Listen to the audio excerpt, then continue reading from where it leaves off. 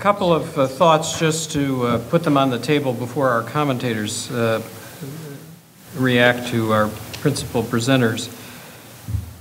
I was in OLC which had a role in the judicial interviewing business.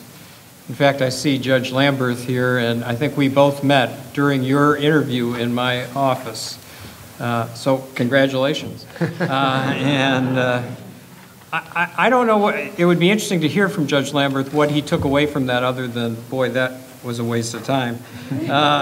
But I was reflecting on it as Jan was recalling the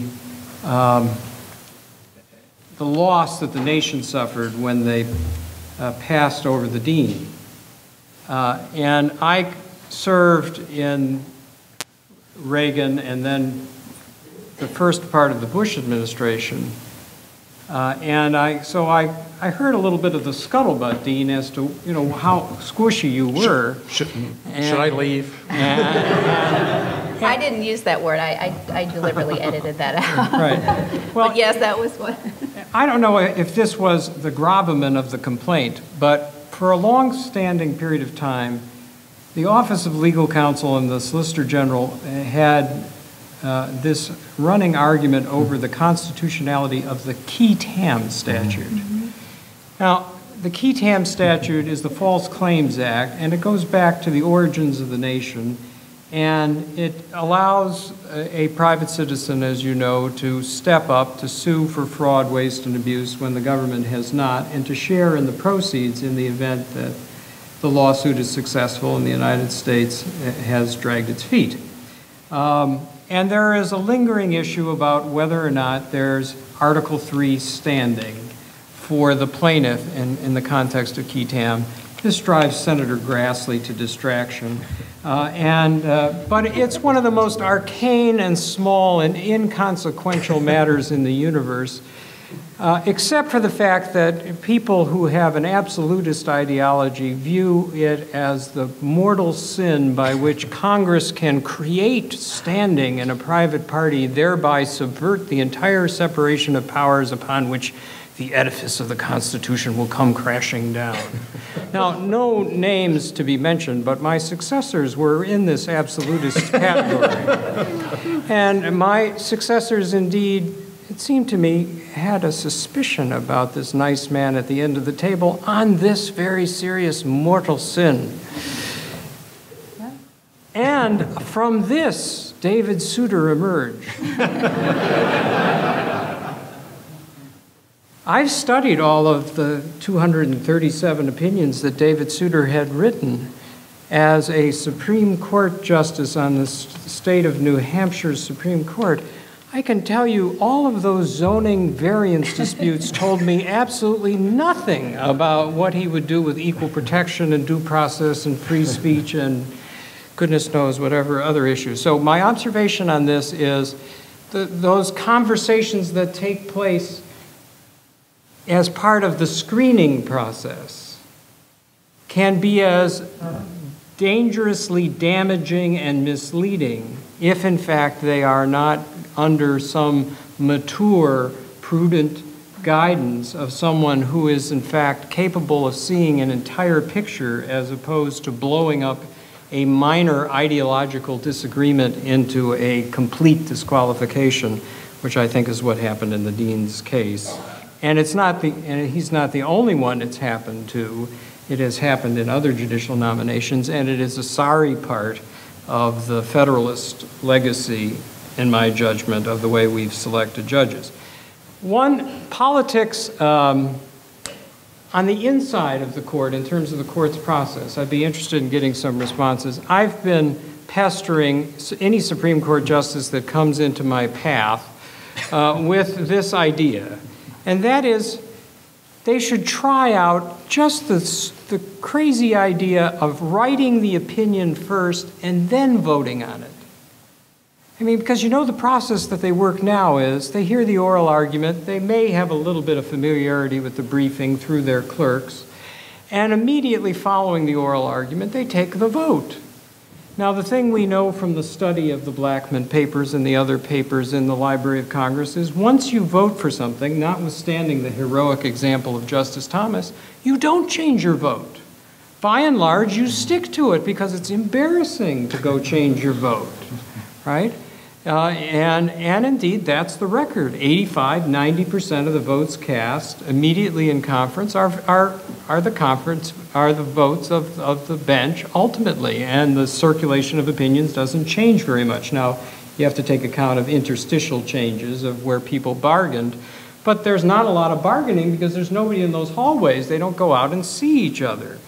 So would the credibility of the court in fact be greatly enhanced if instead of us having the Chief Justice assign the opinion to somebody in his majority, if there was no vote taken and the person to get the assignment just simply happened to be the next person in rotation, who had the requirement to then go to the books, the precedents, the statutes, and the means by which we interpret statutes, write it out and come back with a persuasive opinion. Now, I realize this would reduce the productivity of the court from the current 79 projected cases to 9, but just think of the quality and the credibility that would emerge. And then lastly, if either of those things are of interest to the commentators, I welcome their thoughts. But the third thing that I think would be useful is, as the Provost mentions in his book, and I'll just briefly quote from the blog about it's your blog about your book. He writes, the complaints had an impact. The complaints about the Bork hearing and the nastiness of the Bork hearing. So too did careful coaching of nominees by White House advisors who taught nominees how to avoid answering questions about their jurisprudence. The last 4 sets of confirmation hearings, Ginsburg, Breyer, Roberts, and Alito, have been civil, polite affairs. For people convinced that the confirmation process had become too political, these formal rituals must come as a relief. But for those worried about congressional power to check presidential extremism, they are a worrisome development. Now, I bet many of us in this room have had the conversation with our non-lawyer friends and family members, all of whom said, wow, that Roberts, that Alito, to know that much about the law and to be as unflappable and as capable in its exposition is really, truly impressive. I think the outcome of those hearings for the general layperson was to say, we're really getting people of quality. And yet, I think you're quite right, Chris, that the inside baseball among the folks in this room and in rooms like it is that it told us very little. Notice the disconnect. And indeed, of course, Senator Kennedy writes immediately following Justice Alito's hearing, never again, of course, not until President Obama nominates someone to the Supreme Court. Our next speaker is someone quite familiar and, like Jan, so very welcome in our midst and part of our Pepperdine family. We lend him out to Yale because he tells us he has some job there, but the fact of the matter is that even though he is the self-made professor of law and political science at the Yale Law School, it's more important that he is a distinguished visiting professor at Pepperdine University, returns often to be among us and to lend us the insights of the person who wrote the only biography of the American Constitution, Akhil Reedamar.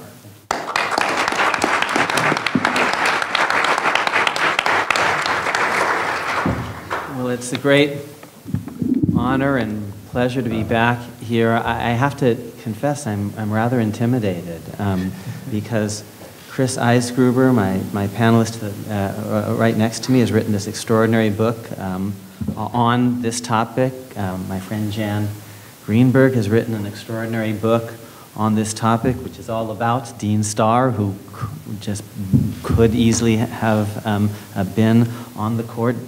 Our moderator was there when President Reagan was thinking about reshaping the federal judiciary. So I feel a little bit like Admiral Stockdale, you remember? And then, what exactly am I doing here? And I think the answer is having fun. So thank you very much. Several, I think, interesting issues about the process. Here's one thing that Chris said. Adjudication does not involve horse trading. In general, justices don't trade across cases. I'll vote for you in this case on this topic if you vote for me in that case on that topic. And it's not completely ridiculous to imagine such a thing, but it's seen as not properly judicial. It happens all the time in Congress, and not inappropriately. You sponsor, if you join this bill that I'm sponsoring, I'll be able to support you in your endeavor.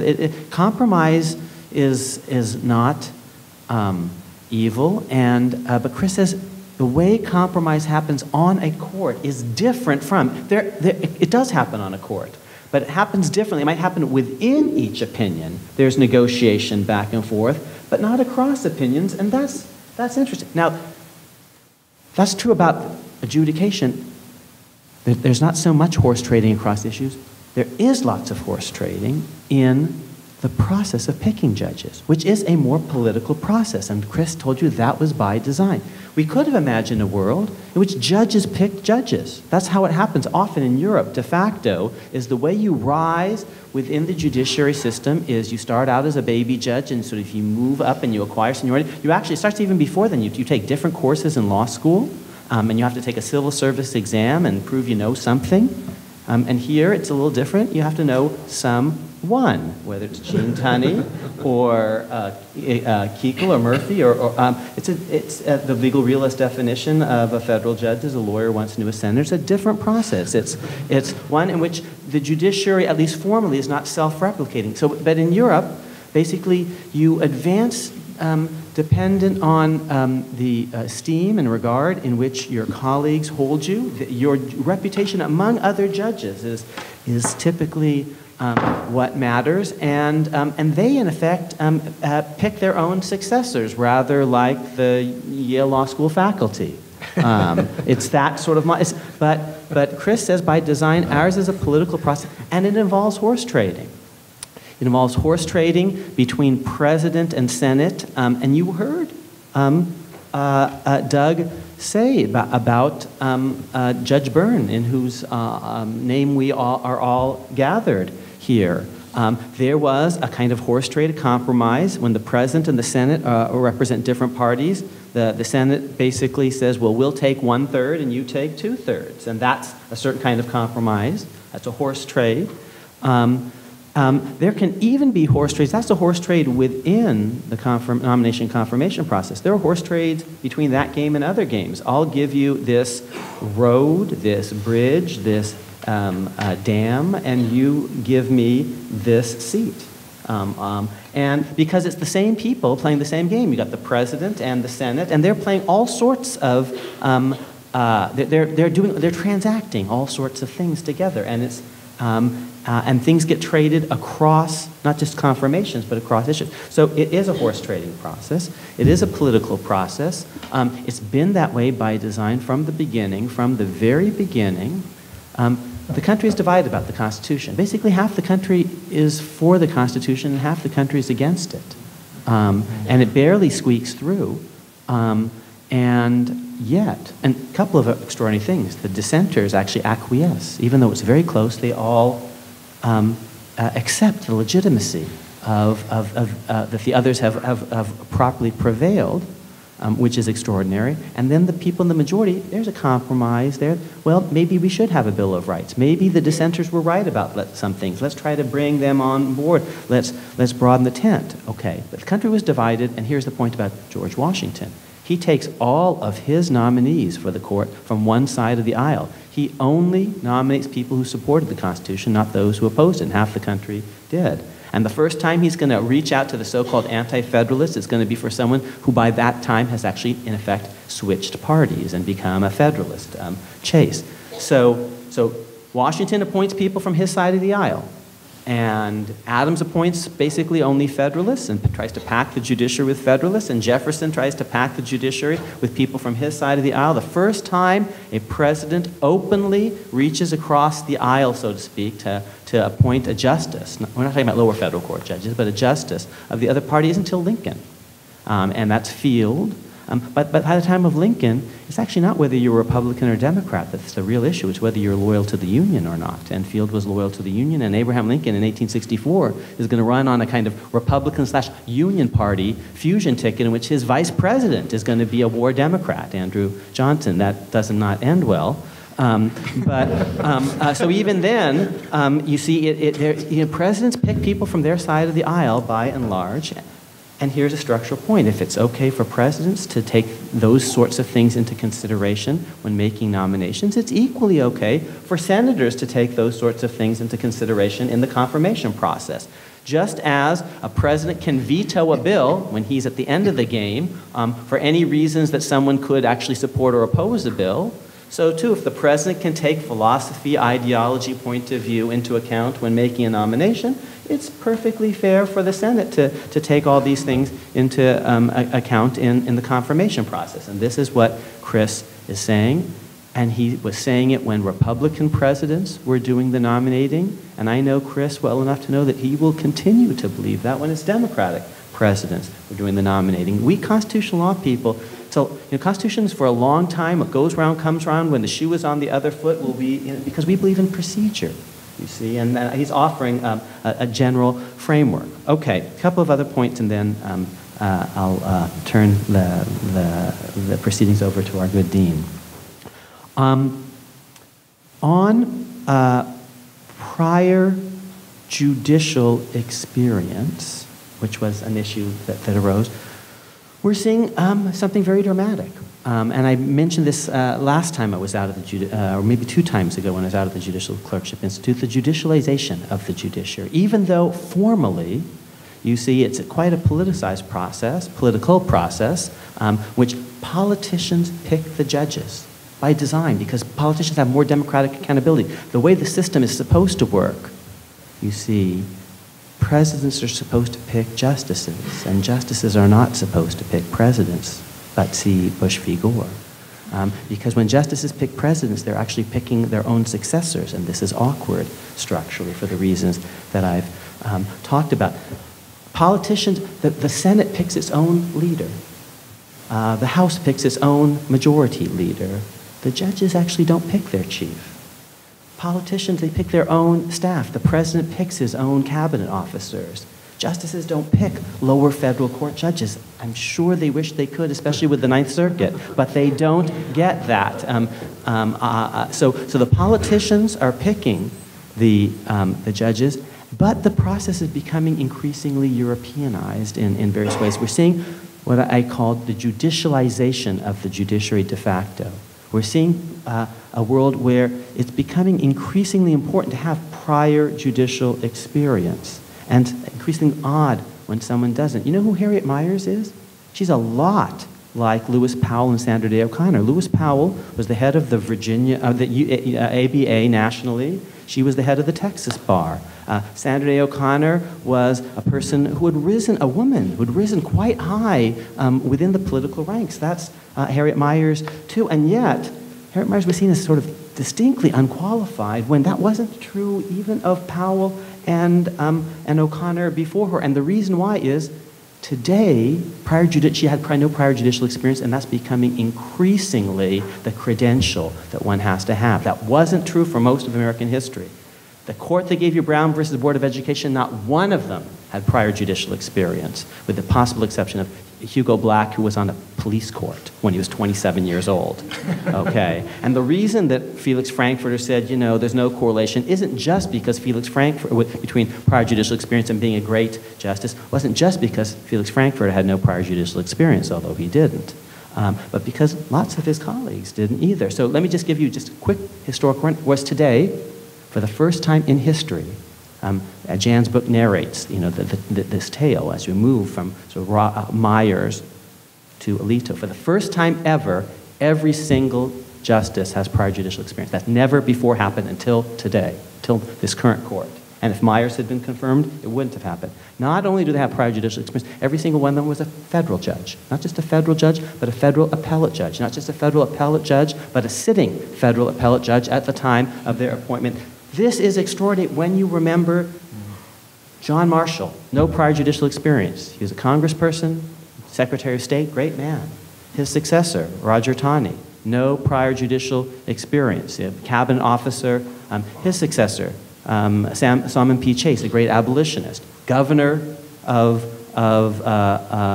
Ohio, Treasury Secretary. He's the guy on the $1 bill. Not Abe Lincoln. He puts his own picture on the $1 bill. The guy, he wanted to be president, and he, had a certain audacious, but no prior judicial experience, nor with his successor,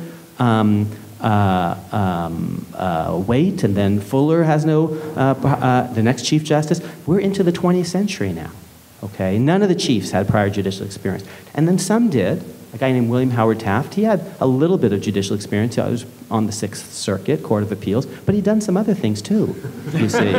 And you were all thinking, yeah, he'd been president of the United States. No, I mean he was the Chancellor Kent professor at Yale Law School.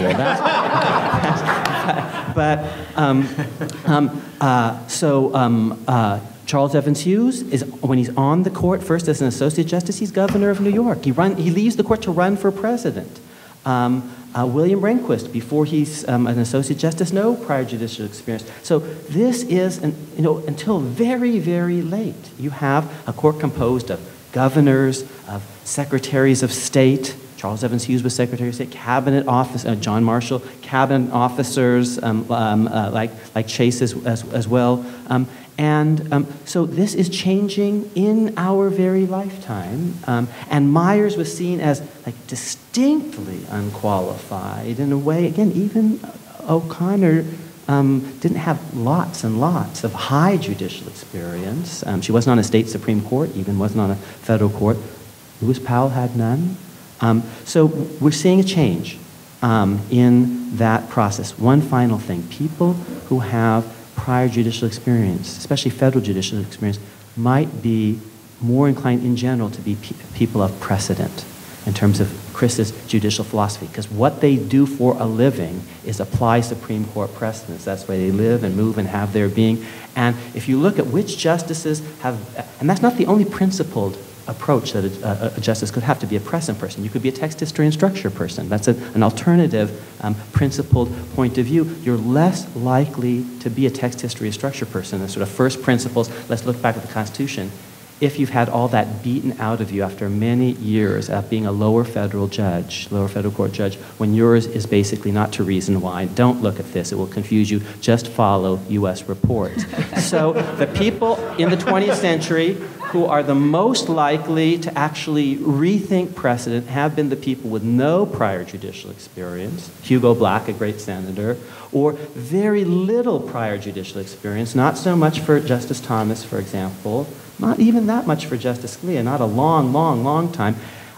Either not very much at all, and or lots of executive branch experience, where certain people work for the executive branch, maybe Chief Justice Roberts, definitely Rehnquist and Scalia, have a certain point of view that's not merely sort of looking at the Supreme Court case law to understand all important constitutional issues. So the people that are most likely to be real idea people other than precedent people are the ones who haven't been on the court for a long time, on a court for a long time.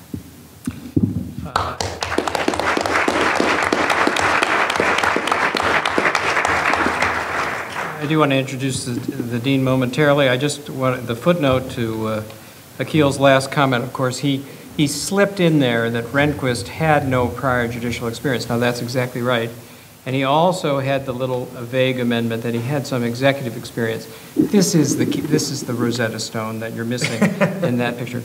Rehnquist, Scalia, Alito, the Office of Legal Counsel. Komet. Head of the Office of Legal Counsel. But now, think about President Obama, who, when quizzed, who would he nominate to the court? Actually, the silly question that Rick Warren asked, who would you denominate from the court? what did he identify as the missing ingredient from, the perfect candidates of Rehnquist, Scalia, and Alito? He identified the absence of empathy.